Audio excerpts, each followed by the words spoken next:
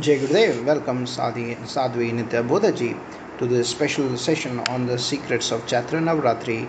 We are eager to hear your insights and wisdom on this sacred festival. To begin, could you briefly introduce Chaitra Navratri and its significance from a geographical and seasonal perspective? Jai Gurudev, Namaste, and thank you for having me here. Chaitra Navratri, also known as Vasanta Navratri, marks the beginning of the Hindu Lunar New Year. It usually falls in March or April, coinciding with the onset of spring in India. This period is not only significant spiritually but also reflects the transition in nature as winter retreats and warmer days emerge. We see new growth and rejuvenation in the environment. This renewal aligns beautifully with the essence of Navratri, where we seek to rejuvenate our minds and souls, much like nature does. That sounds fascinating. How does the change in seasons influence our mental and spiritual state during Chaitra Navratri? The shift from winter to spring has a profound impact on our psyche.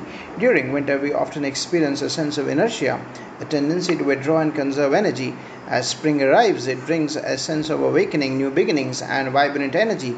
Chaitra Navratri taps into this natural rhythm. It is a time for spiritual cleansing, introspection, and setting new intentions. The rituals and fasting observed during these 9 days help purify the body and mind, making us more receptive to the divine energies of the universe.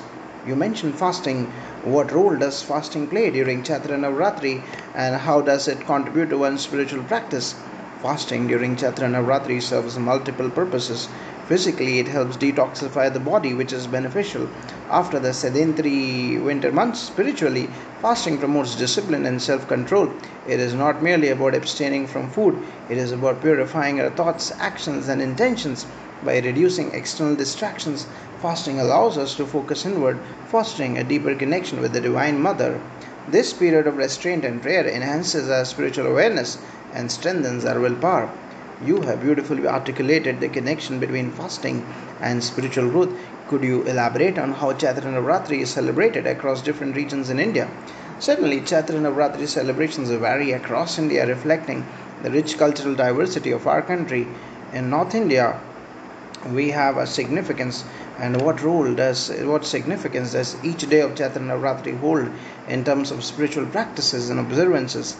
Chaitra Navratri spans 9 days, each dedicated to a different forms of Devi, symbolizing various aspects of divinity and feminine energy. Day 1 is Pratipata for Devi Shalaputri, representing the power of Brahma, the creator. Day 2 is Dvitiya, Devi Brahmacharini, symbolizing tapasya, penance, and dedication. Day 3 is Tritiya, Devi Chandraghanta, known for courage and bravery. Day 4 is Chaturthi, Devi Kushmanda, associated with cosmic creation and divine energy. Day 5 is Panchami, Devi Skandamata, the mother of Skanda, Lord Kartikeya, symbolizing motherly love and protection. Day 6 is Shashti, Devi Katyayani, revered for her fierce warmth and bravery. Day 7 is Saptami, Devi Kalaratri, representing the dark night and destroyer of ignorance and evil. And day 8 is Ashtami, Devi Mahagauri, symbolizing purity and serenity. Day 9 is Navami, Devi Siddhidatri, bestowing Siddhi, spiritual powers and blessings. Each day devotees observe fasts, perform prayers, and participate in rituals that honor the specific aspects of Devi presiding on that day. This observance is believed to invoke blessings, spiritual growth, and inner strength.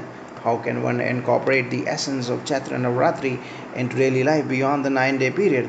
The teachings of Chaitra Navratri extend beyond the festivities, festival dates, into a way of life. Devotees can integrate its essence by cultivating virtues such as devotion, discipline, and compassion in their daily routines. Regular prayers, chanting of mantras, acts of charity, and meditation can serve as ways to connect with the divine feminine energy throughout the year.